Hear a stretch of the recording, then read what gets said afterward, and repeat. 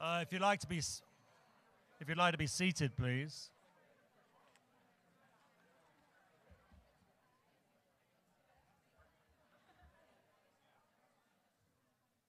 Okay, grab a seat, everybody, or if there aren't any seats, grab a floor and make yourself feel comfortable.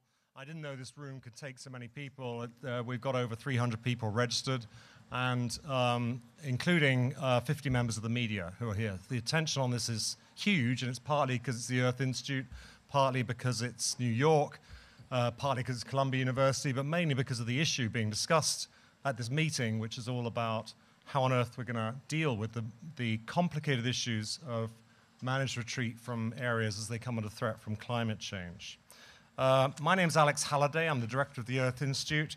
I want to welcome you here to this amazing meeting, which is called At What Point Managed Retreat, Resilience Building in the Coastal Zone. It's the flagship event for a 3-year process that the Earth Institute has had in place to look at the whole issue of climate adaptation. And they've been working, the Earth Institute's been working on what do we need to do and what would be the most useful things going forward, and this was one of the main things that came out of that. One of the great things about this amazing university and amazing Earth Institute is that we have it's all about people. We have some amazing people, and it's a very, very exciting place to organize and get involved with.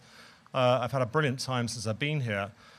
So I'd particularly like to point out and give some thanks to Alex de Sherbinen from the Center, where's Alex? He's over there, at the Center for International Earth Science Information Network, or CESIN, and Radley Horton, who's going to be speaking in a few minutes from the Lamont-Doherty Earth Observatory. And they're the main people who are co-chairing this meeting, but also the amazing Hayley Martinez. Where's Hayley? Oh, Hayley's at the back there. She's done most of and her team have done most of the organization. So big round of applause. Thank you very much.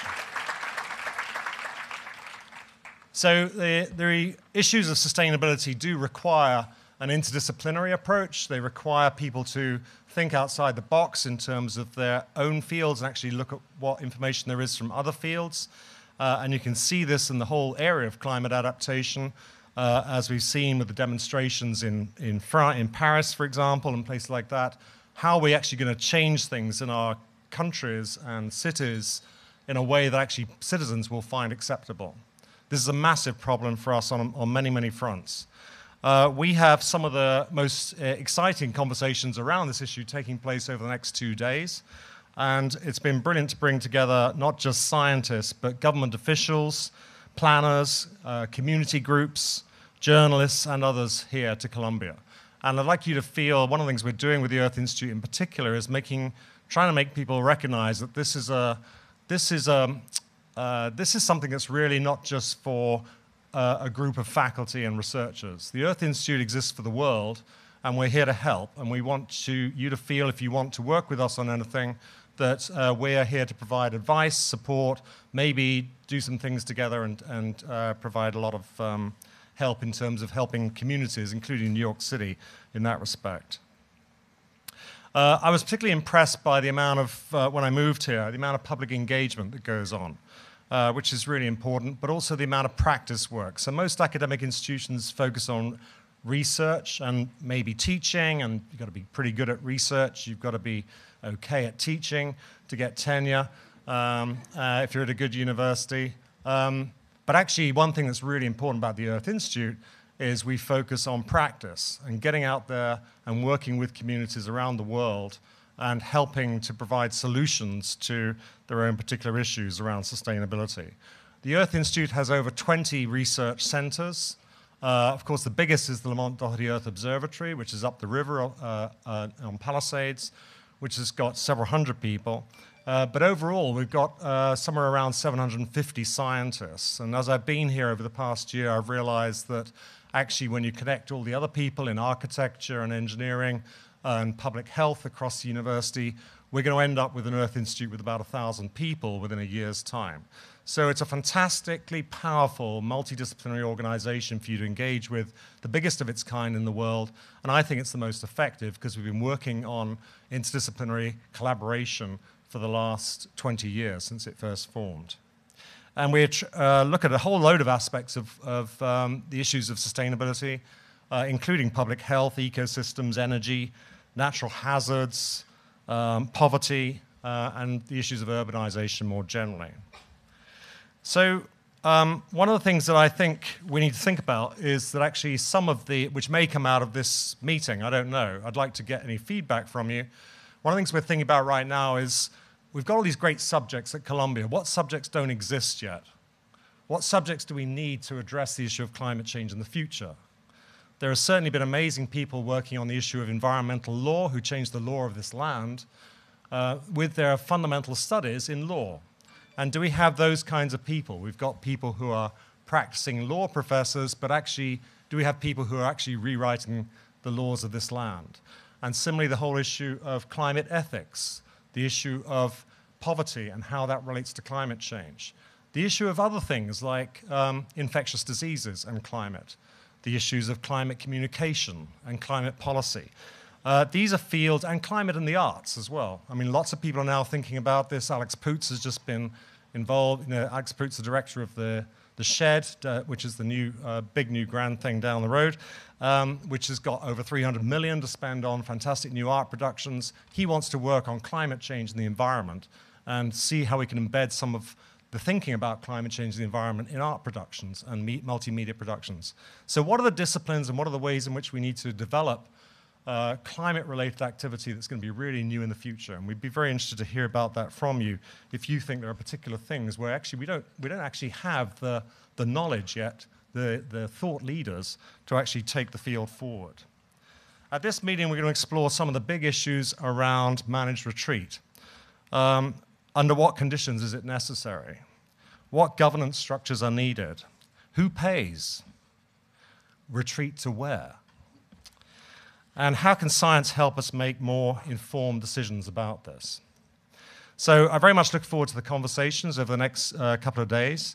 It's not going to be just about climate science, but it's going to be engaging planners, practitioners, journalists, etc., and civil society. And we're looking forward to those conversations. And please feel free to talk to us openly about things you don't understand or you think we should understand. I just want to finish by just saying something about why this is so important.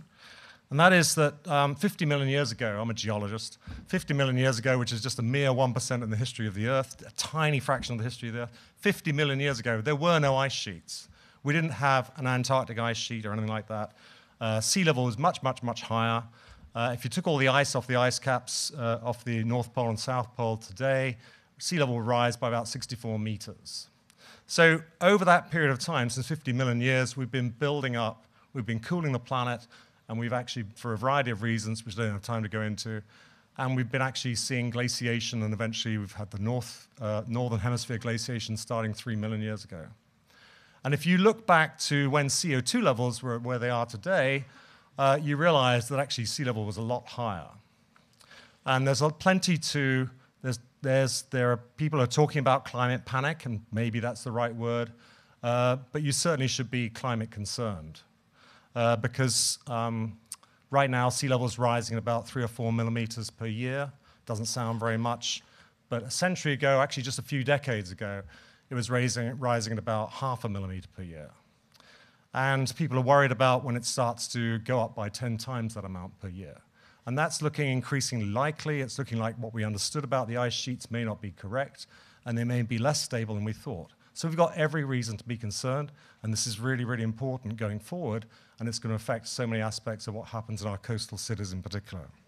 So that's why we're here, and that's why it's really important that we take this seriously. So thank you again for coming along, and sorry, I didn't mean to put a dampener on the beginning of the meeting, but clearly have. Thank you again for coming along, and I hope you're going to enjoy the conversation and the conference. It's now my pleasure to introduce somebody else who's actually incredibly important sorry, make it sound like I'm important, but somebody who is incredibly important, unlike me, who is Jainey Bavishi, who's director of the New York City Mayor's Office of Resiliency, and so she'll be coming up and saying a few words before Radley Horton comes in to sort of lead us into the meeting. Jainey leads the city's One New York City Resiliency, One NYC Resiliency program, preparing the city for the impacts of climate change and other 21st century threats, Previously, she served as the Associate Director for Climate Preparedness at the White House Council on Environmental Quality, and before that as the Director of External Affairs and Senior Policy Advisor to the Administrator at the National Oceanic and Atmospheric Administration. So without any further ado, we're thrilled to have her here, and I'm going to ask her to come up and say a few words.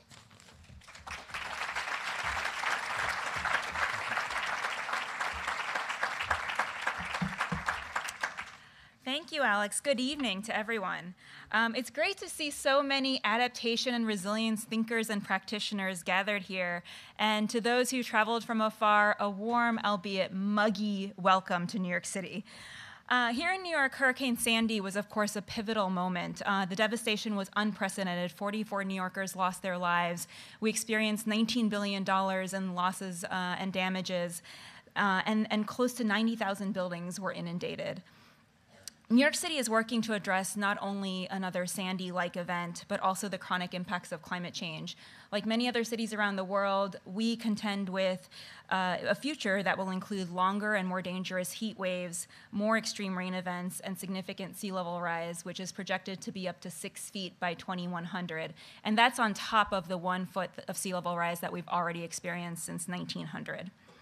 We're investing $20 billion in a multi-layered resiliency strategy to upgrade buildings, including city facilities and public housing, and to improve our zoning codes and our building codes to account for climate risks. We're also hardening infrastructure and critical services, such as energy, transportation, telecommunications, to minimize disruptions during an extreme weather event. We're making our neighborhoods safer through improved emergency preparedness plans and stronger connections with community organizations. And we're adapting our 520 miles of coastline. And by the way, that is more than Boston, Miami, Los Angeles, and San Francisco combined. We're using the best available science as the foundation for all of our planning, bearing in mind that climate change is a dynamic threat. As additional changes in the climate begin to materialize or sea level rise accelerates, different options might become more practical or perhaps even absolutely imperative. And we're at the beginning of a long-term conversation that our generation is starting, but we know future generations must continue. As we prepare for our coastal communities for the risks that climate change presents, there are a few principles that we have learned that I want to share with you today. First, there's no one-size-fits-all or silver bullet. Each community is unique, and solutions must be tailored to particular communities. Community engagement is absolutely critical to reimagining the waterfront. Engagement requires us to be thoughtful and innovative about how we communicate uncertainty and how we communicate the science and the risks. And lastly, we must honor people's pains and legacies of environmental and social injustice as we plan for the future. No single office or city or country can solve these challenges alone. Addressing them requires us as resilience professionals to share insights and lessons from both successes and failures. As we say in my office, we must leverage collective genius. It's something that we borrowed from Google. That's why I want to thank Columbia University and the Earth Institute for bringing this conference together and for all of you for being here. And I also just want to point out that there are several members of my team in the mayor's office and several representatives of city agencies that will be here throughout the 3 days of the conference. So I hope that you will interact with them, learn about what we're doing in New York, but they're also here to listen and learn from all of you. Thank you.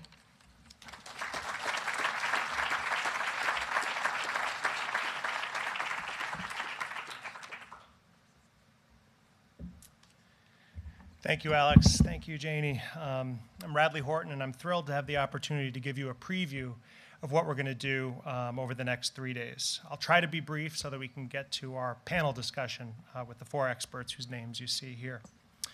I'll be honest and say that we struggled a little bit as we came up with a title for this conference. At what point managed retreat? So let's unpack some of those words a little bit. At what point? This suggests a moment in time, but also a moment in place, and maybe hints at the idea of a binary, overly simplistic yes or no around time and space. Then there's the word retreat. Well, retreat also sounds binary. It sounds like abandonment. It sounds defeatist in some ways. Even the word managed is challenging, right? who's doing the managing. This doesn't really capture the full range of experiments that are really underway around the country. Individual autonomous retreat, but also more organized activities. So there are limits to language, and I think that's something that we're going to get into in this panel as we think about paths forward. But no matter what we call this topic, I think the turnout as we look around the room today and over the next couple days hints at the timeliness of this topic. I believe that we're here seeing the first large convening of an emerging community of researchers and practitioners, even though the topic itself is actually not new. We can find the early IPCC reports referencing retreat. The last National Climate Assessment and some regional assessments in the US have gone into a little more depth about retreat. And indeed, retreat is already happening. In some instances, it's the kind of incremental or unplanned retreat, but we're also going to hear some examples today of indigenous communities that have been endeavoring to retreat for decades. And as we look to the future, I think it's going to become clear that we've just scratched the surface of the conversations that we need to have. So this suggests a discussion that'll go far beyond should place X be abandoned and when. Rather, what we're seeing here, I think, is a dedicated community looking at history, looking at trends in climate and other things, and thinking long-term in an iterative and proactive way.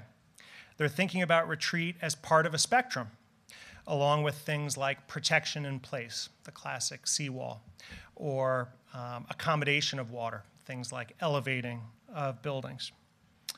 But over time, more and more places are going to be thinking about this gradual transition from viability to non-viability of in situ adaptation, with key tipping points possibly having more to do with the role of institutions, communication, social networks, risk perception, and popular culture than any precision around climate projections of exactly how much sea level might rise, as one example.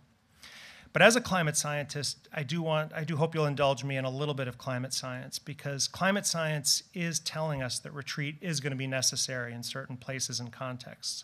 You're going to hear about how sea level rise and coastal flooding are going to threaten hundreds of millions of people around the world this century, trillions of dollars in assets. You're also going to hear about what heavier rain events are meaning for floodplains around the world that already have vulnerabilities. You're going to hear about combinations of high heat and humidity that more and more are going to mean that those with pre-existing health conditions are unable to perform outdoor labor, agriculture the way they have in the past. We're going to hear about places that may gradually shift from occasional droughts to a state that's more similar to long-term drought. So this clearly has implications for the ability of the land to give us livelihood. Also need to think about the potential for more conflict in some places, which has a climate component. But in all these conversations about retreat, an overall theme is that climate is just one part of this story. But rapid climate change, I think, is one reason that more people and institutions are starting to think about managed retreat, tipping points, and cascading impacts. So as we consider these topics, it's important to remember that precise climate projections, things like climate downscaling, have fundamental limitations that may not narrow that much in terms of their uncertainties in the next couple of decades, no matter how much money we put into those research efforts. So I think we need additional broader interactions with society and scenario-based approaches where we talk about possible futures at the intersection between climate and people that are going to help us as we envision some of these futures, which I think frankly gets us to where the center of mass is as I look around the room. It's around vulnerability, it's around impacts, and it's around solutions. It's less around climate science. It's around social sciences, the arts, communication, environmental justice, community efforts, decision-making, risk perception, vulnerability mapping, legal dimensions, financial markets, infrastructure, insurance, and real estate, to give just a few examples of what you're going to hear about over the next few days. We'll also learn how some of these institutions currently can serve as barriers, suggesting, as Alex mentioned, the need for new laws, as one example, and new visions. We're also going to learn some quotidian details about the nuts and bolts of post-disaster buyout programs to date. We're going to think about processes for transformation over time. How do we grapple with the extent of these questions? How do we think about evaluation of retreat strategies that are underway? What are the metrics for success and who defines those? All these tricky topics are things we're going to get into in the coming days and beyond. And we need all these perspectives in part because you can't discuss managed retreat without talking about a lot of other things. Other resilience strategies, such as adaptation in place, but also more generally the rights, needs, and wants of different people as they envision their future throughout this century. Quickly to circle back to why vulnerability and resilience are so essential to any conversation about managed retreat. The same storm surge can mean very different impacts in different communities, given amount of how much capital, economic cushion certain people have, pre-existing health conditions, for a few examples. And as we think about adaptive capacity in different communities, we need to think about things like how classic macroeconomics can fail us. We can imagine situations, not hypothetically, where the valuable homes, from a cost-benefit perspective, might seem to be worthy of that expensive seawall, whereas from that same sort of purely macroeconomic perspective, it might appear that less valuable homes don't justify, in some sense, that seawall. Just pure macroeconomics. Clearly, something's wrong with that perspective, and we need to move beyond it. And that suggests just one of many examples how equity, fairness, and environmental justice are central to the topics of managed retreat, as we're going to hear much more about tonight and over the next few days. I feel confident that over the coming days, we're going to hear a range of perspectives from a range of places. We have over 150 presentations and panelists. We have a live performance from a group of actors. We're going to watch a film. We're going to hear national and international perspectives, as we heard from academics, government folks, NGOs, private sector, variety of perspectives. We're going to have shared learning opportunities, and it's daunting but exciting to think of the interdisciplinary nature and requirements as we think about these challenges. But anything we can do to advance the dialogue and action now may incrementally help reduce the risk of stranded investments and also loss of life. This is not just an economic issue. Climate change makes evacuation that much harder.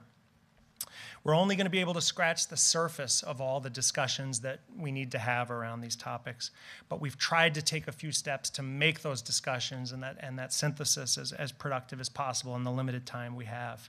To meet these objectives of advancing a research agenda around managed retreat that's beginning to develop, but also an implementation, a practitioner's agenda. And to support that integrated perspective and get everyone's perspective, we've developed 3 framing questions that we'll be sending around soon in a survey so that people can look at those over the course of the next couple days. And we have one final hour together on Friday afternoon at 5 p.m. We're going to try to bring it all together, what we've heard from the surveys, what we hear from our report backs, around these three basic questions. What is a major take-home message or idea that you got from the conference? Question 2, as you return home, what are the next steps for you in terms of actions if you're involved in local responses or collaborations in that sort of research or policy implementation space that are informed by what you've heard about in this conference or broader dialogues around managed retreat? And then I think really critically, a third question, what would you have liked to hear more about at this conference? Was a perspective or a voice missing or underrepresented? And I thought just to get us started, before I turn things over, I'd give a few examples of what appears to be underrepresented in this conference. In terms of concepts, relatively few papers about rural retreat issues, relatively few papers about ecosystem services and ecosystem-based adaptation, a few exceptions, but not a lot. Virtually nothing about retreat or vulnerability of any species other than humans. Relatively little about multi-jurisdictional approaches to retreat. So a lot of maybe horizontal, but a little less in the vertical. This is just based on a survey of the abstracts. I'm sure in some of the discussions we'll hear this, but at least by the sort of titles of the abstracts suggests this need for thinking about integration across scales. Institutions, some institutions aren't as represented as others too. Few Global South universities, relatively few U.S. universities from non-coastal states, few universities from island nations, few actual individuals and communities that have retreated. Another gap, historically black colleges and universities, tribal colleges, women's colleges. So I think it's important that we keep in mind that not all voices are at the table. In the background of our discussion is what more and more institutions, including the media and universities, are acknowledging as a climate crisis or climate concern, as Alex said. As we think about new means of communication, topics like managed retreat will be a big part of that discussion. Managed retreat cannot be disentangled from conversations about multi-generational commitment to people and the environment, including to those who have not been responsible for a lot of the greenhouse gas emissions to date. And as we think about managed retreat, we need to also think about greenhouse gas emissions that could be associated with those managed retreat decisions. Is it new construction? Is it new decisions about where we're going to live that embed a lot of carbon emissions? But by the same token, doing managed retreat right may help buy us time for some of these transformational technologies, for example, around carbon capture, to get a chance to develop as sort of a transformational mitigation. So I want to thank you for indulging me in these reflections. Before we turn it over to our expert panel, I want to also give thanks to Haley and Alex DeSherbanen. It really is inconceivable that the level of interaction and learning we're going to experience over the next 2 days could have happened without their efforts. I also want to thank our sponsors, the Kresge Foundation and NOAA's RISA program. Within Columbia, the Adaptation Initiative, the Sabin Center, and the Tamer Center have also been instrumental to making this possible. I also want to acknowledge that today is Juneteenth, celebrated to mark the official end of slavery in the U.S. 154 years ago. I hope that Juneteenth will be in your minds tonight as questions of history and environmental justice permeate every single thing that we talk about. Finally, I'd like to encourage you to tweet about the conference using the conference Twitter handle Managed Retreat, CU2019, or simply Managed Retreat. So without further ado, I'd like to invite the panelists to the stage, and I'll quickly do introductions as we do so. Please come on up.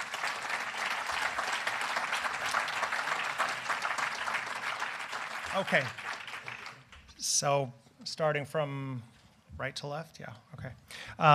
Liz Koslov studies the social, cultural, and political dimensions of urban climate change adaptation. Her current book project, Retreat, Moving to Higher Ground in a Climate Change City, is an ethnographic account of managed retreat. She's an associate professor at UCLA. I'm going to do very brief introductions here. On the website, if you scroll through today, you'll see the longer bios for everybody. Then to Liz's next is Elizabeth. I'm probably going to mangle that Elizabeth a little bit tonight. I apologize in advance for that. Elizabeth is an internationally recognized Puerto Rican attorney and environmental and climate justice leader of African and indigenous ancestry, born and raised in New York City. She's a national leader in the climate justice movement, co-chair of the Climate Justice Alliance, and executive director of UPROSE, Brooklyn's oldest Latino community-based organization. Robin Bronen works as a human rights attorney and has been researching and working with communities forced to relocate because of climate change since 2007. She's worked with the White House Council on Environmental Quality to implement President Obama's Climate Change Task Force recommendation to address climate displacement, as well as the UN High Commissioner for Refugees Climate Change Office. She's a senior research scientist at the University of Alaska Fairbanks and co-founded and works as the executive director of the Alaska Institute for Justice. Finally, Jesse Keenan is a social scientist and a member of the faculty of the Graduate School of Design at Harvard University. Keenan's principal research focus is on climate change adaptation and the built environment, including aspects of design, engineering, finance, and planning. Columbia in his past as well. But we don't have time to go into that now. So with that, I'm going to sit and let's get right into our discussions. So, yeah, Liz, I'd like to start off with a question for you. So words matter. We talked a little bit about how we define things, and who defines matters a lot. Tell us a little bit about how words matter in the context of definitions of managed retreat. Okay, well, first of all, I just want to say thank you so much. Thanks, Alex. Thanks, Haley. Thanks, everyone who had a hand in organizing this and just bringing together so many people whose work has been so foundational and inspirational for me. And I've just learned so much from so many of you in the room, and it's like giving me goosebumps to have so many of us here together who have been thinking about this from different perspectives for a long time. I'm really looking forward to the rest of the event.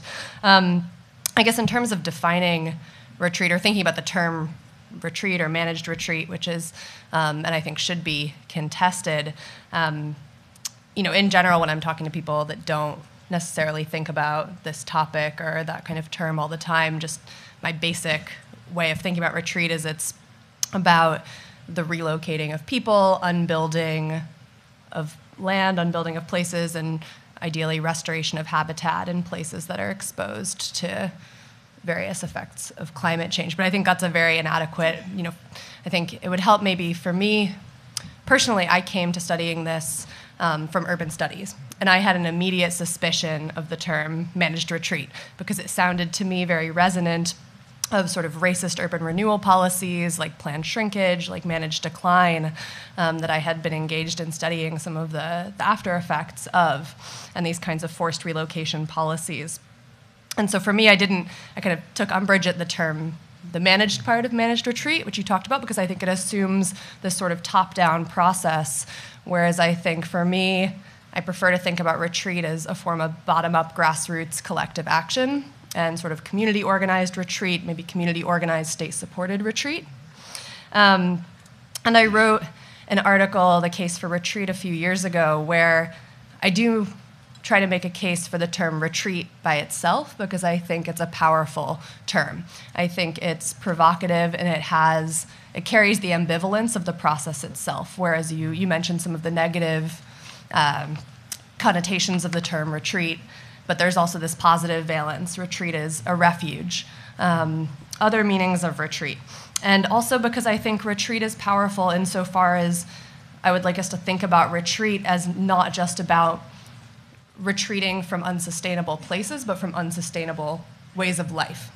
So ways of life that are premised on sort of endless growth, conquest, ideologies of progress, and manifest destiny that have created the need for retreat in the first place, and that's part of why I like that term retreat, as I think it signals an opposition to that. So that's sort of my take on this. Thank you. And also I think some of the local histories of oppression, too, is something to get away from.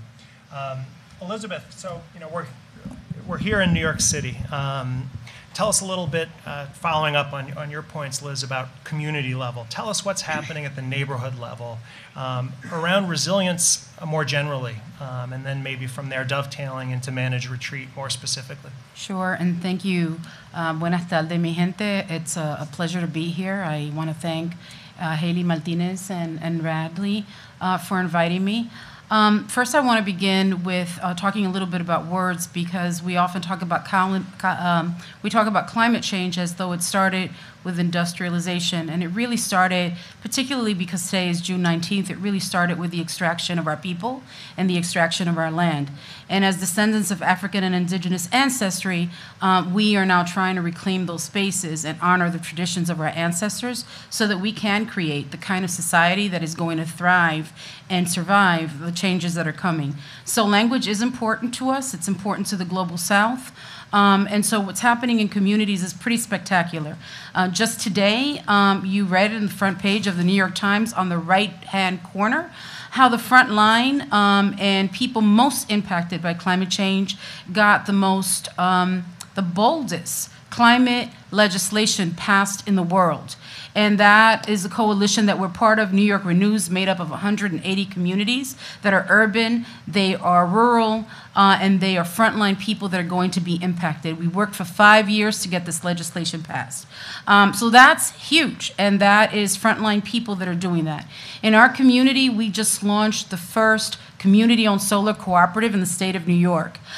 In Detroit, there is streets that are basically lit by solar when the municipality took the funding away from communities. What we call a just transition, which is a move away from the extractive economy to a regenerative economy, is frontline led, and the solutions we believe are local. The role that we think that folks that work for universities and for institutes is to support the work that we're doing to amplify it. And so I'll talk a little bit more about that later, what that should look like in the age of climate change. The truth is that conventional approaches to partnerships and decision-making have to change. And so our communities that are frontline communities, we've got in New York City about 660,000 people living next to, within half a mile of significant maritime industrial areas, and over close to 500,000 are people of color. And so we have done a lot of that work, the GIS mapping, the data collection, the baseline research. And so those are things that are being done by community. And we invite institutions in to support and to amplify and to finesse a lot of the research. So that's happening. In addition to building leadership, our organizations are intergenerational because we believe that leadership is a continuum and they can't be adult-led or youth-led. And so even our values, our culture of practice defines how we build from the grassroots up. Post-Sandy, and it was a superstorm, not a hurricane, we created the Climate Justice Center in Sunset Park in response to the community's request. We put out the Climate Justice Agenda with the New York City Environmental Justice Alliance. And we have been doing an enormous amount of work both on a very local level, like looking for the operationalizing of offshore wind, fighting the commercialization of industrial sectors that should be used for building for climate adaptation and for a climate future instead of being commercialized and being used for high-end uses, to looking citywide what legislation looks like on that level and working statewide and nationally. So everywhere, whether we're talking about Indian country, whether we're talking about Detroit, or we're talking about the Gulf South in New Orleans, communities are leading and they're operationalizing this economic vehicle that we call a just transition. And I think that that's something that we would hope that you would look into, because I think that if we're going to survive, relationships have to be different, and the front line has to speak for itself. Thank you. Robin, let's now talk a little bit about the Arctic. You know, clearly the Arctic is the front lines. We're seeing far more rapid climate change there. We've seen anywhere between 50 and 75% of the volume of late summer Arctic sea ice lost in the last 40 years or so. Far more than climate models suggested might be possible. And there's real concern that positive feedbacks are underway now that, in my opinion, any year could give us an ice-free sea ice summer. And I think it's really, a big unknown what happens next. It's a brave new world, but one thing we do know is that the vulnerabilities are going to be huge. You have a much deeper sense about the rapid changes in the Arctic, physical systems, impacts, and what it's meaning for people. Tell us about that. Thank you, Radley, and I also want to thank Radley, Haley, and Alex for inviting me to be here and to talk about the Arctic, which should be front and center of our conversations these days about the climate crisis. And honestly, I come before you and I am heartbroken because I can barely articulate the level and rapidity of change that I am bearing witness to living in Anchorage, Alaska. I've lived in Alaska for 30 years. And as Radley said, Arctic sea ice is rapidly disappearing. And so, one of the things that I always think about when we talk about the Paris Agreement and what the Paris Agreement said in regard to our temperature thresholds as being at the most 2 degrees Celsius increase, 1.5 degrees Celsius aspirational. And in the Arctic in the wintertime, we are already 3.5 degrees Celsius to 4 degrees Celsius increase already. And in March of this year, we were 11 degrees Celsius above the norm. And that is rapidly changing the snow and ice that I rely on for water, and that the indigenous communities that we work with rely on for their hunting and gathering of the foods. And it's causing catastrophic land collapse. So what you may have read in the paper in the last week is that some permafrost scientists have gone back to areas in the high Arctic and they're seeing thawing permafrost, where they were projecting to occur at the end of this century, happening now. And so these changes are obviously not staying in the Arctic. It's affecting your weather systems down here in the lower latitudes. And when I think of this term managed retreat, and in Alaska, the communities call it community relocation. It is about the collective right to make decisions about how to adapt to these radical changes in the environment And I hold myself responsible. So when I look at what's happening and what's causing these changes, it is my and your greenhouse gas emissions. And if we do not radically cut those greenhouse gas emissions, we are condemning millions of more people to an uncertain future, because as Radley mentioned, I've been working on community relocations with the indigenous communities in Alaska now for almost 15 years. The indigenous communities themselves, from whom I have learned everything that I'm going to talk about at this conference, have been working on it for at least 20 years. And some of you may know of the 3 communities that have gotten the most press, Shishmaref, Kivalina, and Newtalk, which have been trying to relocate for, as I said, about 20 years. None has yet relocated. None, because we have none of the governance institutions in place. There's no government agency that has the responsibility. And so the work that we're doing at the Alaska Institute for Justice is we're working with 15 of these communities to create that governance structure. And in closing, I just want to say how thankful I am that we are talking about historical injustices as a critical part of this conversation, because we will not be able to relocate in a way that protects people's human rights unless we are talking about decolonizing the systems that have created this problem. Thank you, Robin. I want to get back in a little bit to talking further about urgency in this context. And Jesse, get ready, but I'm going to get to you in a little bit. I want to circle back though first, Liz. Most of your work, or a lot of your work, has focused on urban environments, maybe as a contrast to what we just heard, or maybe similarities. What have been some of your defining experiences and takeaways for you post-Sandy in New York? And then as you've expanded to look at other places, other urban contexts, what's been different and what is sort of the same story everywhere you look? Yeah, so I came to this topic and to the work I've been doing on Retreat, which is based here in New York and Staten Island, because I was a PhD student at NYU during Hurricane Sandy, and I was living here. And I'd previously done work on kind of anti-displacement activism in the context of urban redevelopment outside of New York. And so I'd followed a little bit the debates that arose after Hurricane Katrina in New Orleans, when there was fierce opposition to not rebuilding parts of that city. And when Sandy hit and I was living here, I was interested to see if there would be similar debates here and similar kinds of top-down proposals to not rebuild hard-hit parts of New York that had been recurrently flooded. And if there were, I expected to find similarly fierce resistance to that. And I started going to community meetings in the East Shore of Staten Island, part of the city where neighborhoods have dealt with recurrent flooding over the years, and also the site of the most deaths in the city during Hurricane Sandy. And at those meetings, I found basically the opposite of what I'd expected to find, where I showed up and I got to know people, and I would go into rooms full of people who had lost their homes during Sandy, been affected by the storm, who were saying, we don't want to live here anymore. Our neighborhoods shouldn't be here anymore. And they were organizing and arguing that their land should be bought out and given permanently back to Mother Nature, as they said.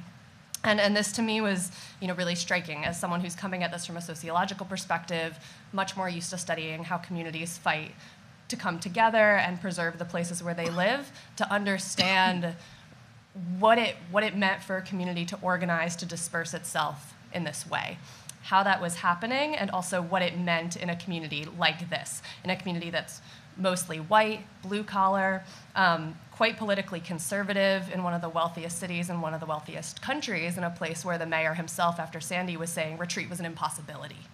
And so that started this kind of long-term process of ethnographic fieldwork and interviews, where I spent periods of time living in these neighborhoods and just trying to really understand the social dynamics of this process, the lived experience as it unfolded over time for people. So I guess specifically to your question on sort of cities, as a practical matter, urban managed retreat is incredibly vexing for a number of reasons. You have high land values, powerful development interests, scarce housing, very scarce affordable housing, which tends to be located in flood zones, and denser populations. So in these neighborhoods in Staten Island, where I was talking to people, people were literally, in many cases, attached to one another. They lived in attached townhouses, they lived in multifamily buildings, and had to collectively decide what they wanted to do.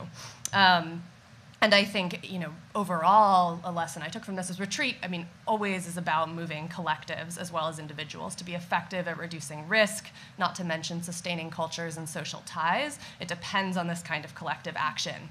And in Staten Island, kind of key to that were forms of social infrastructure, public spaces to hold community meetings. That's a term from Eric Kleinenberg, who's a sociologist. And there are other things I can get into. But I would just say, even in this place, this is all happening on what's already an incredibly unequal and segregated urban landscape, where the main mechanism we have to do retreat in this country are buyouts. You have to be a homeowner in many of these neighborhoods. To be a homeowner, you had to be white. Renters did not have the same voice, and so I was kind of interested in understanding the complexities of these processes in an urban environment. And I think my kind of takeaway from all of this reduced down is just that we might expect retreat to be based on physical geography, on factors like elevation and proximity to the coast, but in practice it's based as much, if not more, on social, political, and economic geography. And so we see retreat represented in the news quite often as inevitable and even desirable for some places, and these are often places that have a history of being positioned as expendable or peripheral. Carol Farbatko calls this wishful thinking. She has a great article about it. And in other places in urban centers like New York City that have long been conceptualized in terms of growth, retreat continues to be framed as an impossibility, as something that's just antithetical to progress, even as you see demands for it actually taking place. Okay, Jesse, it seems that climate change is finally starting to get attention. Indeed, your work is central to this. From powerful economic institutions such as investment banks, real estate, insurance, and municipal credit rating agencies. Can you map this out for us just quickly in general terms, this issue of sort of risk appreciation under climate change? And then from there, I think we can pivot to talking more specifically about how managed retreat looks in those contexts. So I think the broader, first of all, thank you very much for having me. It's a great privilege to be here among such distinguished panelists who I've drawn inspiration from in different ways, as well as just about half the people in this room. In the world of capitalism and climate change, there's a lot happening, as you can imagine. Part of it is a function of enterprise risk management and understanding things like supply chains, understanding risk premiums, and the certain mechanisms and machinations of economies that drive us forward in a legacy carbon economy, if you will. There are there's a fair amount of bodies of work happening that are driving us towards a carbon neutral economy, of course, and that's important. Then there's the opportunistic end of the equation. So there are people out there that are thinking in terms of ESG and governance and triple bottom line, who are really trying to think about sustainable portfolios, how they transition institutional finance and investments to help support the transition. There's another group of people out there that are driving opportunistic investment. And in fact, that's pretty widespread, right? In the sense that there are already people making money off of volatility created from climate change. If we step back and we think about broader equity markets globally, that is how we all participate one way or the other, either directly or indirectly in global economies. There's less and less volatility. There's more and more standardization associated with essentially computers trading with each other. Climate change creates volatility and hence creates opportunities for exploitation and profit seeking in ways that are really difficult to understand. When we have too much flood waters in the Mississippi and we can't move products up, we can't get seeds planted for corn, people will die of malnourishment in other parts of the world. And there are people trading in the commodities markets on that. with unequal access to information, presumably too. Exactly. So there's a full range of economic activities. I think when my body of work primarily oriented towards the built environment, and to a lesser extent real estate, has really, I think, opened our eyes to what are some emergent pricing signals happening, particularly buying between buyers and sellers of real estate, and by extension has implications for renters and other tenure classes. But we're also seeing signals associated in mortgage markets and capital markets. What does that really mean? It means the evaporation of equity. That is, people who've worked hard throughout their lives to make investments in where they live and in their communities. Much more diverse than I think we probably give recognition to in terms of property owners across the country. And those are significant consequences because many, let's say in intergenerational terms, elderly, for instance, who want to take out reverse mortgages, or elderly who simply want to downsize and live in a more sustainable, smaller footprint, they are finding it very difficult in many communities to get out and to have an exit strategy. Yet at the same time, very large institutional funds that own commercial real estate, they're already exiting, right? So there's a full spectrum of activities, and particularly in the real estate and mortgage markets. And right now, it's what I would call a game of chairs. We think we control the music and when the music stops, but as it turns out, we do not. And what I'm concerned with, and many things that keep me up at night, but one of the things is who gets left behind. Not only what gets left behind in cultural resources and notions of community capital and social capital, but in the economic refugees, those who are fully displaced, who have nowhere to go. Buyout programs sound great. You have to look at who gets accepted, who gets rejected, who participates. But a secondary consideration that we have to understand is economic mobility and the slowdown of the great American migration. And it's worth reflecting in this context that American mobility, and this is mobility both in class terms but in spatial location, is a critical part of American history. Now, you could say that, yes, it is part of colonialization, Western expansion, and it has a certain legacy there, which we can critique and challenge. But in the past 100 years, we've been much more mobile than we are now.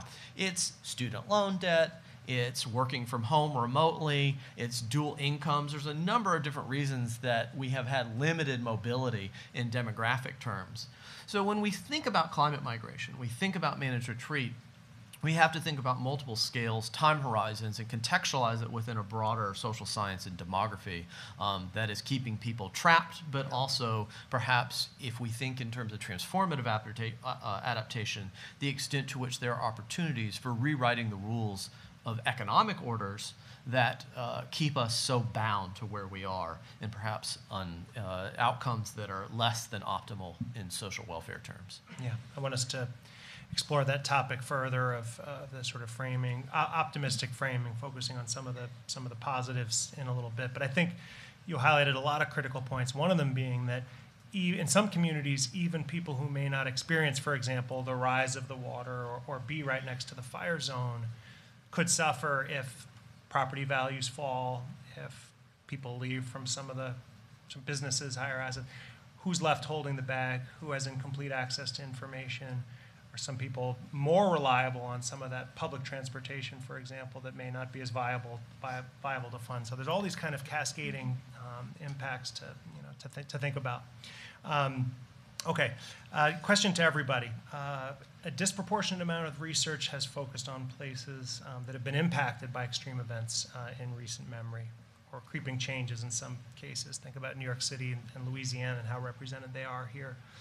But we know that a dollar invested in advance can give huge returns later in terms of prevention, not to mention the potential lives saved.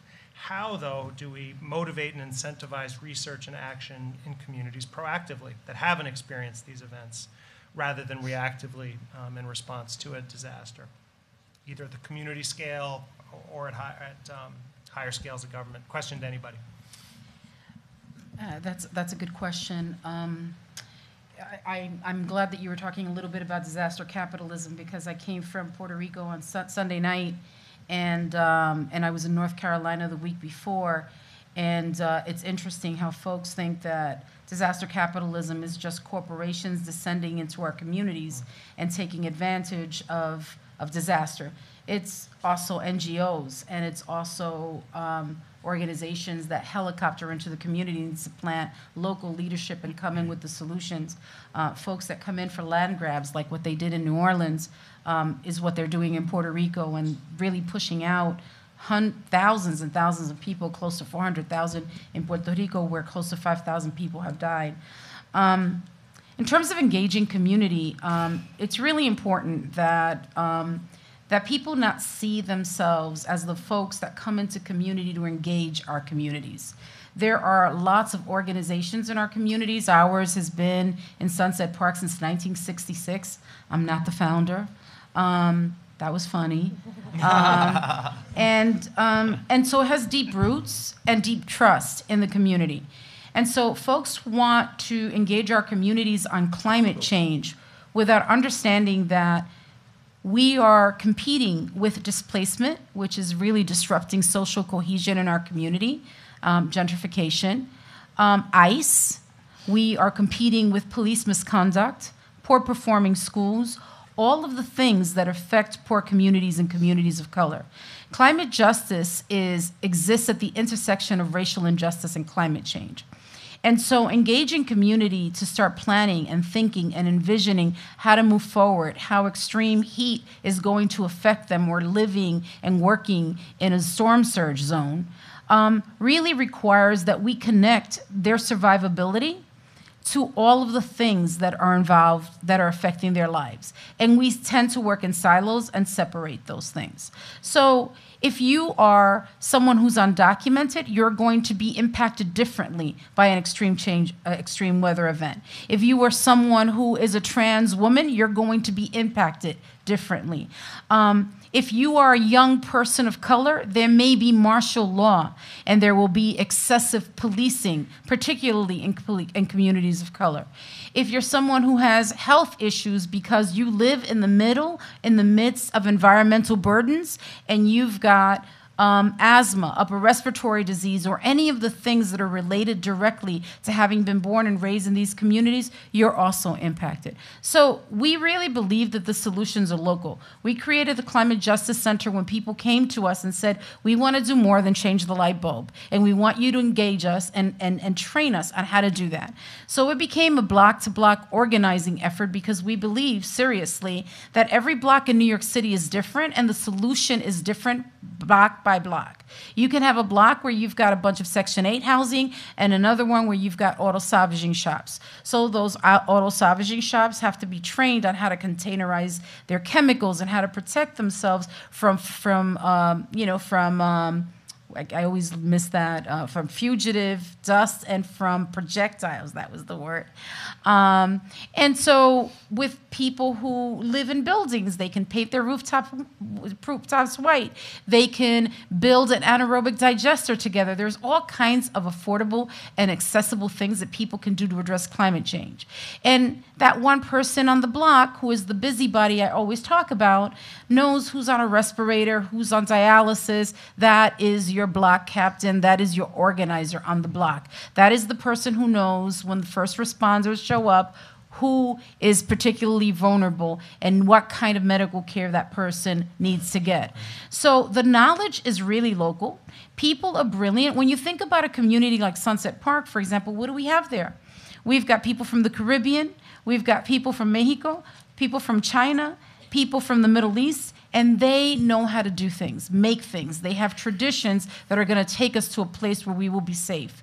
So it's not this idea where you take this cookie cutter approach and impose it on people when it doesn't belong. It's really being in community and understanding the cultural strength, celebrating difference, and using that difference as a way of building what everyone in this room calls resilience and we call resistance. We don't use the word resilient, because resilient means bouncing back. And for communities of color, we don't want to go back to poverty. We don't want to go back to police abuse. We don't want to go back to any of the isms that we grew up in the middle of. So we have to move forward. Anyway, I'm sorry I talked so long. No, good. That's great. Okay. Could I answer that too, please? Yeah, please. Yeah. So the, you know, for us in Alaska, the way that we think about the answer to that question is about who's making the decision about whether and when relocation needs to occur. And you can never start the conversation by thinking that you can talk about relocation, even in a place like Alaska, where the environmental changes are profound and are literally causing communities to sink below sea level. So we created community-based monitoring programs. We asked communities what environmental changes they wanted to monitor, and we worked then with state and federal government agencies to implement these community-based monitoring programs. So we've begun community-based erosion monitoring with state and federal government agencies, because that also creates this multi-level governance structure that needs to be in place to facilitate a relocation. You are not going to be able to, one, decolonize these systems that have caused communities to be vulnerable, starting the conversation with relocation. And so by starting it by what is happening in your environment and what are the things that can be done to protect you in place, and is protection in place possible, we are beginning that conversation. And the other critical piece that we are working on with NOAA is the documenting of storms. So in Alaska, some of you may not know that most of our state has no roads. And there are 229 indigenous tribes, and most of those tribes are only accessible by 10-seater planes. And so when storms occur, and we don't get hurricanes in Alaska, but we do get hurricane-strength winds. And without that Arctic sea ice, those storms are radically inundating communities, and so there are no evacuation routes. And so documenting how the storms are occurring, how much flooding is happening, and then what the impacts are is absolutely critical to not only document that for the communities, but also then sharing it with state and federal government agencies that may not know what is happening in such remote parts of our state. And it's through that process that we were able to identify a new hazard in our state called Ushtek, which is a Yupik word, and it means catastrophic land collapse. And it's caused by the combination of erosion, permafrost thawing, and storm surges. And that was just included in our state's hazard mitigation plan, which is critical because in order for communities to get access to resources when Ushtek occurs. Yeah. So classic examples of co-generation of knowledge and the need for these kind of partnerships that are so key, and also positive themes emerging from these last remarks. Jesse, maybe take us a little further, and others too, around, I mean, clearly there's inevitably negativity, fear when we're thinking about stranded assets, moral hazard, some of these investments. But as you've indicated, there are also positive framings, getting people out of harm's way, better investments, even something seemingly more superficial but critically important, economic opportunities in new places, either other parts of communities or maybe moving back to Rust Belt cities, just to give one example. Take us somewhere in terms of your thinking about positive framings and why they're so important around managed retreat. Yeah, I completely agree, and I'll start with where Elizabeth quite eloquently left off with resilience. I've been preaching analytical and conceptual discipline associated with the various categorical elements of resilience. I've got some MIT students here who will know this too well. And when we look at community resilience versus engineering resilience and various derivatives thereof, there is this elasticity to the operations of status quo. And without fundamentally challenging those institutions that define our vulnerability in the first place, we're setting up the perpetuation of certain power regimes that are really working against a broader notion of transformative adaptation.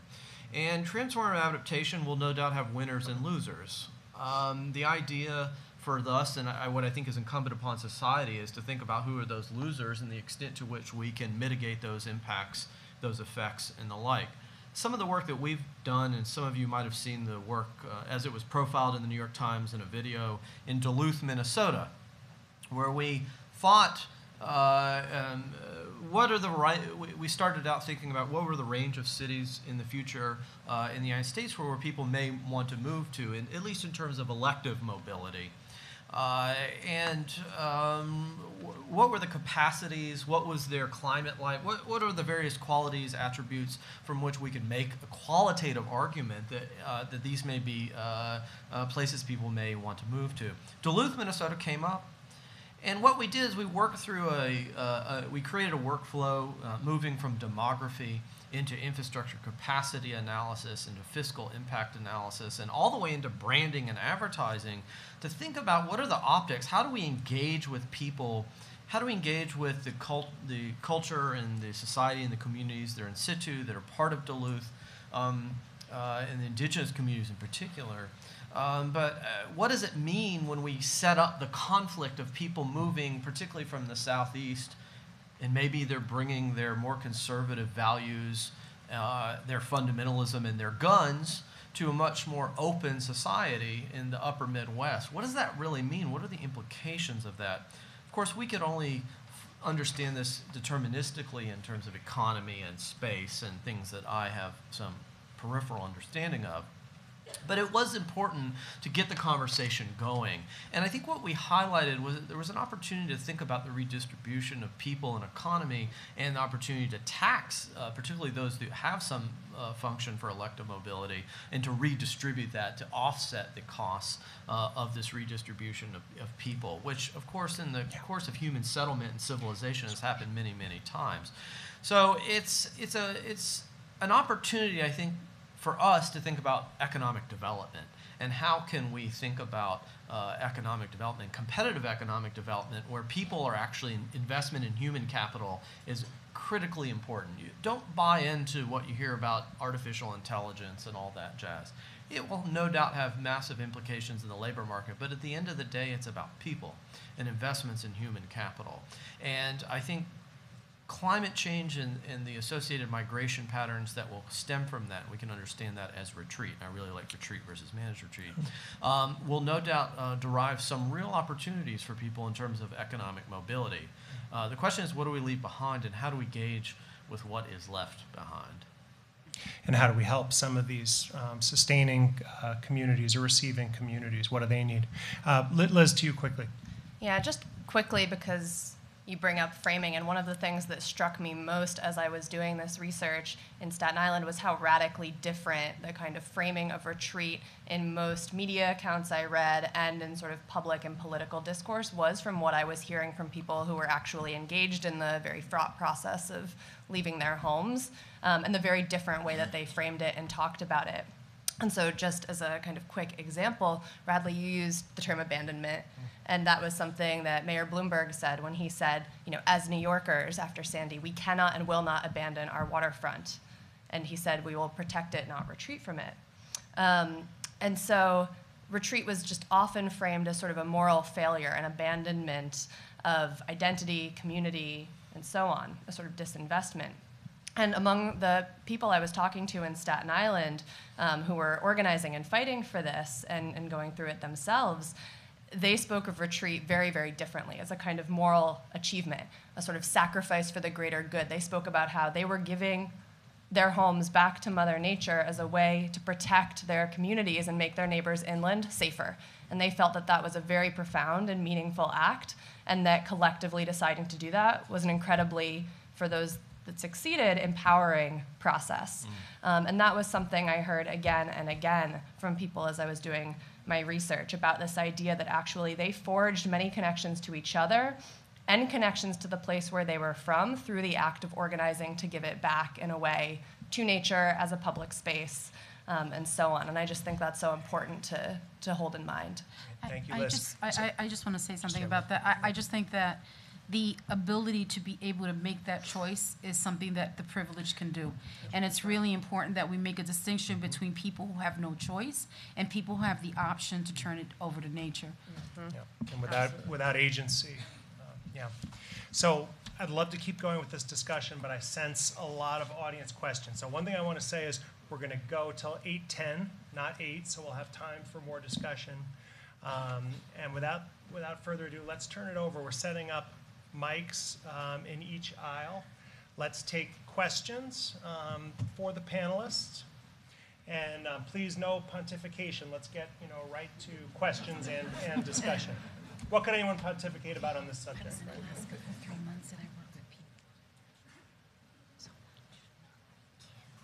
Radley, while we're waiting for questions, I just want to highlight one thing. We released a report at the Federal Reserve Bank of San Francisco on Monday that highlights the capacity for banks to get Community Reinvestment Act credit associated with hazard mitigation, resilience, and adaptation initiatives. I encourage you to check it out. There's a great article in the Wall Street Journal on it on Monday. And you will see in there, in the figure 1, an orientation to analyzing managed retreat from the banking community's point of view and from a community development point of view. And I think it's critically important in what this figure does, and I don't want to speak too much to it because I want to get to questions, but it's just about trade-offs, right? So there's no absolutism to the outcomes of any of this. And I think what we need to be clear is what and where those trade-offs are and what are the distributional costs and benefits of who bears those burdens and who bears those benefits. Towards that last point, how does everybody get a seat at the table in those societal discussions? Okay, let's go here. Hi, Carrie Hewlett. Thank you so much, everyone. I wonder if you could speak to, maybe all four of you actually could speak and say something different about this, but it's one thing to move from one neighborhood to another, from one state to another, from one country to another. And I'm just wondering if you could speak to that, particularly, Robin, I'm thinking about, it's one thing to just leave a neighborhood and then go reestablish a life in a different neighborhood that's fairly similar. But when you move from a place that your ancestors have lived in your entire life and economy and way of life is built around a specific location, that's just such a different kind of move. So I wonder if you all could speak to that a little bit. What are some of the sort of obvious and not so obvious differences? Thanks. Robin, and then maybe quick comments from others. Yes, well, and the word that I keep coming back to is grief, because there's an enormous amount of grief about leaving these places, and so the communities that we work with rely on the ocean and the land for their food and cultural sources. And last week, 18 dead seals washed up on one of the beaches, so the ocean is radically changing. And in regard to where communities are thinking of going, it's a really difficult question to answer. But all of them want to stay in their traditional grounds where they hunt and fish. And I think the big question is because permafrost, so, for those of you who don't know Alaska, the northern part of our state is frozen ground. And it is the frozen ground on which infrastructure can be built. And as I previously mentioned, that is thawing rapidly. And so the traditional engineering tools that have been used to keep infrastructure intact is no longer working. And I think that is going to be the bigger and much more difficult question to answer in regard to where communities are going to be able to go. The other thing that I would add is, I think because it has been so difficult for these communities to get the resources they need to implement what they have determined as their best long-term adaptation strategy, there's a thought from state and federal government agencies, because they're in danger. They are in danger, and that they will just disperse and go to larger communities, and that is not happening because the land on which they live is sacred to them. And so figuring out where to go is a really difficult process that we are engaging them with to try to do that planning, because to build infrastructure into the future takes many, many years, and we're really concerned about how much time communities have to actually be where they are, given the rapidity of changes that are occurring. The flip side of that is, we've looked at this from perhaps a slightly more less rigorous social science point of view, as a place like Miami, where you have very low civic participation rates, and people do not consider the land sacred, and in fact, they've done everything to suggest otherwise. And we think that there are thresholds and tipping points in terms of behavior and economic behavior that highlight that devaluation and their extent to which they are likely to be more mobile in their displacement. Other quick comments? I was just going to say there are indigenous people in Florida, and there are in the Miami Climate Justice Alliance. There's a number of groups that are organizing. Organized when we were organizing the People's Climate March, the more recent one, and the one that we did in 2014. And we're seeing a rise in civic participation, maybe led by the 25 people in my family who live in Miami. I don't know. I'm hoping. But there's seriously a growing concern, in particular because there's so many Caribbean people living in Miami, and they see the correlation between seeing the water come up when there isn't even rain in Miami and what is happening in the Caribbean. Yeah, I totally hear you, and that's going to be the case everywhere in many ways. I think what I was speaking to is the disproportionate impact that non-resident buyers have had, and the influence that they've had in driving policy and markets. And those non-resident investors, really, they're not residents, they're just investors. That has influence for people who have roots and legacies in Miami. And that's what I'm concerned about, and I want to learn more about. No, I agree. Yeah, on these kind of multiple Miamis, on Alaska, New York, I think one thing that for me, I want to come back to this point you were making too about privilege in relation to these forms of movement. And one thing I've seen, in Staten Island and in the work I'm doing there is how forms of power and privilege can be and are being mobilized to reap resources to retreat and adapt that are unavailable and often unavailable by design to the very people and communities that are disproportionately affected, not just by disasters and climate change, but by environments that have been deadly on a daily basis for a very long time. And I think it's so critical to think about the production of environmental privilege and precarity in relation to one another, because there are vast resources that are being and have been spent on enabling wealthier, whiter communities to remain in places that are incredibly dangerous but incredibly desirable. Mike Davis has written about this in terms of Malibu, Tim Collins in terms of floods, and we see this on waterfronts all the time. And I think just thinking about privilege and power and injustice across scales from the very local but also to the global, the rural, and the urban is really key to hold in mind when we talk about retreat. It's not just about one site. Thank you. I'm going to go now to Mike. We're starting to get a lot of questions. Let's try to target one person on the panel for your question. Okay, I'll do my best. Michael Berger, I'm at the Sabin Center here at Columbia Law School. I think retreat is often thought of in terms of affirmative interventions, in terms of, managed retreat in terms of affirmative interventions. But there's another side of it, which is about the removal of incentives that artificially incentivize risk and put people in harm's way. And so my question is very direct, and I'm not sure. I think it touches, Liz, on points that you were just raising, but I'm interested to hear about how you conceptualize issues around removal of incentives to be in harm's way, what you're seeing on the ground when those incentives are removed, and then how you analyze and assess markets and other factors that are playing into those sorts of scenarios. Jesse, do you want to take that? Anyone else? I think what you're getting at, I agree, and I think structurally one of the major challenges we have, for instance, the National Flood Insurance Program, with the way SBA and post-disaster FEMA set up, is that it heavily biases property owners, and that has gross implications for resource allocation in a post-disaster context,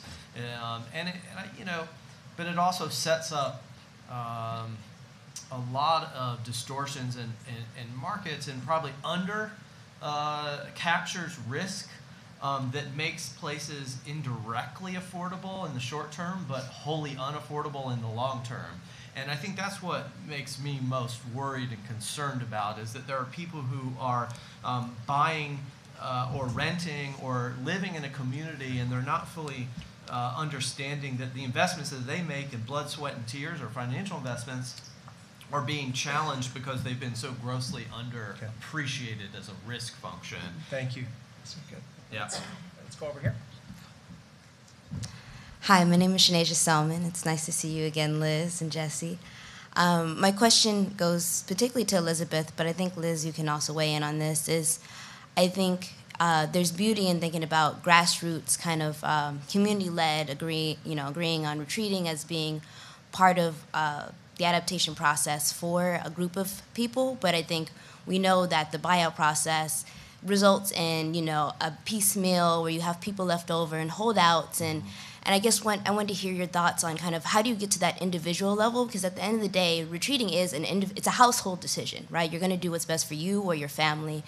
And so how do we start to even get down to that granular level and really kind of push the conversation retreat so that it's actually collectively done? I think I heard manage retreat for the first time when I was invited to this conference. I don't know that that language is part of the way that we're talking about community. In our community, we've doubled the amount of open space. We've stopped the siting of a power plant. We've expanded a median. We have planted thousands of trees. We have tried to do everything to reduce co-pollutants and to address climate change. We think of the industrial sector as a place that will retain jobs, retain communities and small businesses, and take us out of harm's way. And we have talked about building upland. For example, folks have wanted, because there were so many children, to put the children on the industrial sector, and we talk about all the chemicals that are contained there, and the Department of Education has said, well, we can clean up a brownfield, and we're like, but you can't control adjacent lots, and those emissions and that dust will end in the lungs of our children. So we have those conversations, and the community really is an integral part of that. In terms of moving, I think that we are in the highest elevation point in Brooklyn, in Sunset Park. And so people don't have that. They live doubled and tripled up. They have 2 and 3 jobs. And I don't think that's an option. So when we think about climate adaptation, we look at where we are locally and what you can do in place. But in terms of moving, and I don't know if I'm answering your question, I don't think that I live in that neighborhood. My family has been in that neighborhood since 1980. And I don't think that that is an option. I know that neighborhood really well. And it's different from place to place. What the options and what the solutions are could be as different. It's different in Park Slope than it is in Sunset Park. And it's different in Sunset Park than it is in Borough Park. So even neighborhoods have completely different solutions. And you have to listen to where people are on the ground and listen carefully with all of your senses to really help develop solutions that are coming from the ground. Okay. Thank you, Elizabeth. Sorry. Becca. Oh, I would just say, I'd first be interested to hear your take on this, because I know you've done a lot of research in Texas, and I'm looking forward to your panel.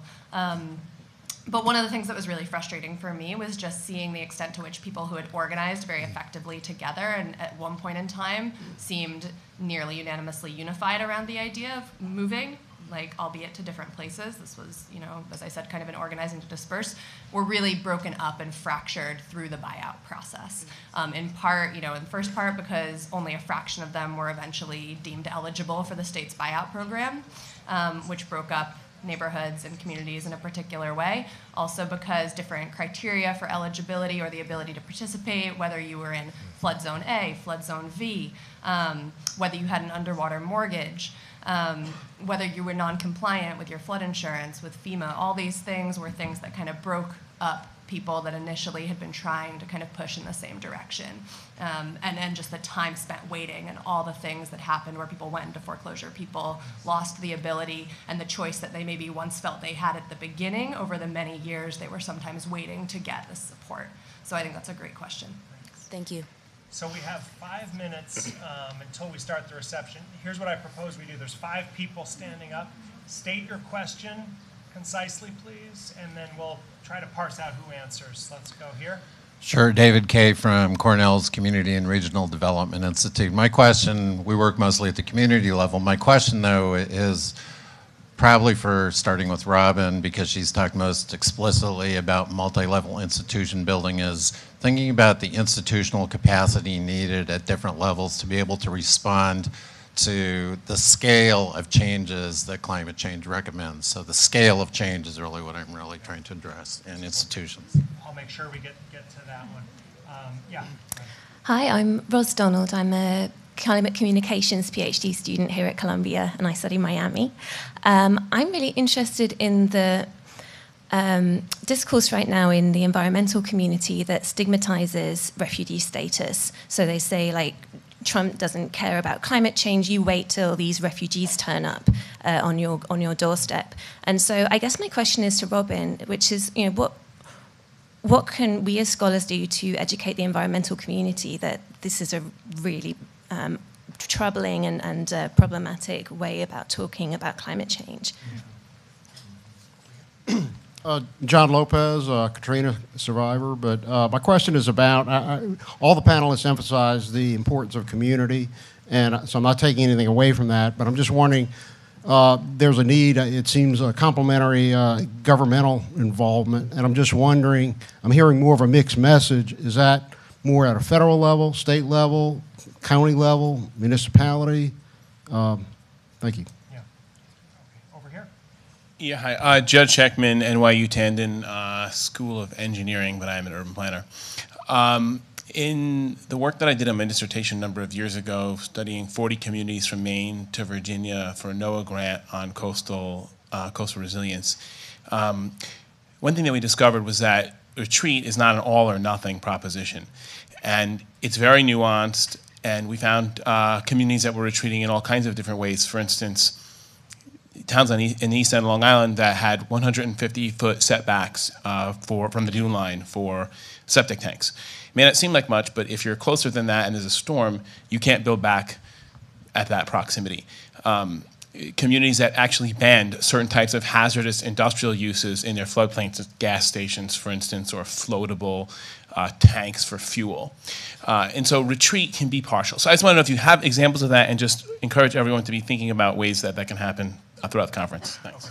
Quickly, last question. Hello, my name is Caetano with ACEEE and CCL. I want to ask you if you have any knowledge about how to prepare cities, both culturally and economically and politically, to receive the retreat.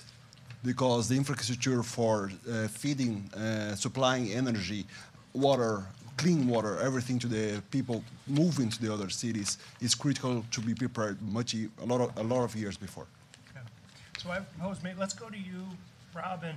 Let's hear a little bit about the question of institutional capacity and scale, that first question here, but then also maybe continue on about some of the topics related to communication and the framing of refugees, and then we'll take it from there. Yeah. Yes, so I want to acknowledge the scale is daunting, and the way that we approach it in developing these multi-level governance structures is we work on particular issues. So we are decolonizing these systems that have caused communities to be vulnerable. And one of the ways that we do that is by submitting comments. When comments open for different state or federal government agencies that may have anything to do with this topic.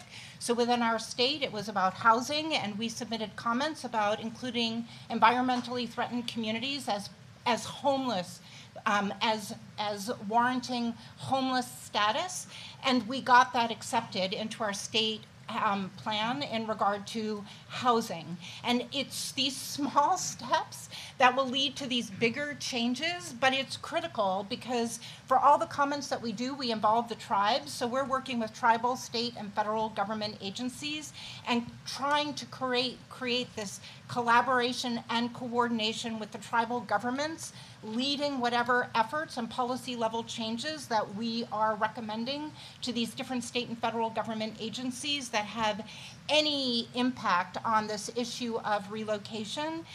In regard to refugee, the term refugee, so I do not like to use that term in this context at all as an immigration attorney in my past. And one of the reasons is if you think of the term refugee, that term was created because communities, people, could not rely on their countries of origin to provide the protection that they needed, and their governments may have been the ones persecuting them. So when we use, in my mind, when we use that term refugee in this context, we're abdicating responsibility to our federal government agencies that we should be looking to for the technical assistance support that communities will need to implement whatever they see as their long-term adaptation strategy. Okay, let's now, in the very short remaining time, anyone want to take on this issue of sort of the nuance and gradients of retreat, that it's not always a full abandonment, some of the issues of where particular house assets might be cited as critically important. Maybe people mostly leave but still come back to a site, some of those types of topics. Maybe wants to weigh in on that gradient. And then also about this issue of tools, needs of receiving places. I guess just two final points from me. The first on that is I confronted a number of times just an assumption from people in government that those who were fighting for retreat here in New York and Staten Island just wanted money to get out, to get somewhere safer, and wouldn't care about what happened to the land after they left. And that was manifestly not the case. As some of you might know, there were multiple programs open to people who wanted to relocate eventually. There was the Cities Build It Back program, which offered an acquisition for redevelopment, which meant that when you left, your land would be auctioned to the highest bidder that promised to rebuild in a more flood-resilient manner. A number of people I talked to, even though that would give them roughly the same amount of money, said, I don't want to leave if a wealthy person's going to live here instead. I want to leave if no one profits from this except nature. And we're very adamant about that fact. And I think there's a big question about what happens to land after retreat. There's a big question about what happens to people, where do they go, what happens in places where they wind up, what happens to people that are staying in place. But I think this question about what happens to land and what voice people whose land that was, not just most recently, but historically, have in those conversations. And that's something I just feel like is not talked about really at all or enough. And then just kind of a final point on this in terms of many of the things that have come up. I just think it's really crucial to just listen and learn from what's already happening in places, and particularly in terms of this question of scale, which happens a lot in organizing. I think it's movements, long-standing movements for housing justice, racial justice, economic justice, and environmental justice that should really be central to this conversation about retreat, because I think there's just no way that just an equitable retreat could proceed without that being at the forefront and leaders like yourself and your organization. Can I add something? Just a few things. Puerto Ricans didn't want to call themselves climate refugees, and Puerto Rico is the oldest colony in the world, and part of the devastation was also contributed by the fact that they had a long history of austerity and neglect, and they couldn't depend on the United States to save them, because this was a federal administration that saw us as outsiders and didn't want to support us, and was very clear about that. So the solutions had to be local, and we had to move money and we had to move brigades to help people on the ground so that they could be able to fend for themselves, to support the work that was happening on the ground. So that's really important. In terms of stigmatizing, it isn't just that refugees is something that's stigmatized, it's also homelessness. Like even here in New York City, homelessness is an issue. I live on 44th Street in Sunset Park, don't visit me, and there was a building that just burned down and 100 people became homeless. But in the next neighborhood, in Park Slope, they don't want homeless shelters in their community because homeless people are considered criminals, dirty, because we're talking about people of color. And we have to center race on these conversations. And if you don't talk about race and you think you could talk about climate change without talking about race and centering the front line and just transitions, then we are not having a conversation. We also, if you're really, really interested in being part of the solution, have to stop talking up here and talking in language that is accessible. It feels sometimes like everybody's trying out for tenure. Yeah, we're really smart people, and we're the folks on the ground that's making it happen, that's changing legislation, that's changing the landscape, and you play a very important role in supporting, providing data, providing research that supports the work that we're doing on the ground, and we want to partner with you. But in order to do that, you have to engage in what we call just relationships. We are not in a place right now where we can be competitive with each other. We have to work in collaboration.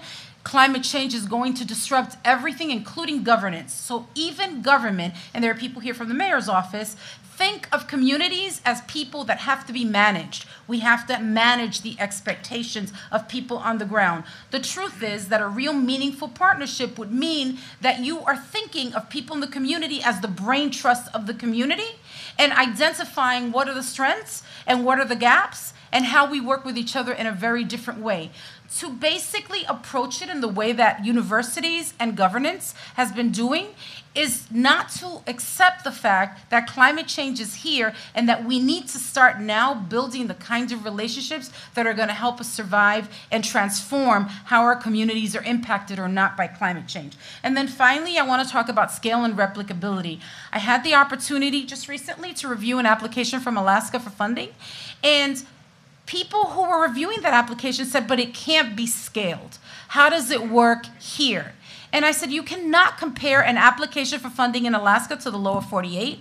And you need to stop talking about scale when you're talking about grassroots folks, because that is a way of putting the funding in top-heavy organizations that already have a lot of it. What you should be talking about is replicability.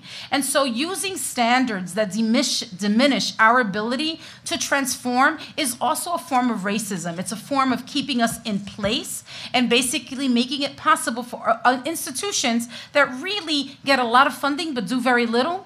What grassroots organizations are doing all over the United States is huge compared to the size of their staff and the size of the budgets, and all the research has shown that we basically deliver at a level that big organizations don't. So what I would ask you to do, and I'm sorry for talking so long, but you're a captive audience right now, what I would ask you to do is to read the Hermes Principles for Democratic Organizing, to look at the Climate Justice Alliance and look at what a just transition is, to go to Movement Generation and look at what that framework is, how we move away from a regenerative economy, from an extractive economy to a regenerative one. And then I would like you to talk about public banks and the New Economy Project, because this is no longer time to have relationships that are conventional. We really need to change everything. Everything. That's why when that bill hit the New York Times today, we said basically we had to think as big and move as big as the climate crisis. So I'm sorry it took so long. I think with that, it's time to move to reception. We're gonna open up some seats here. We can continue some of these discussions. I'm sorry we didn't have a chance to go deeper here, but I really enjoyed the conversation that we had. And look forward to continuing tomorrow.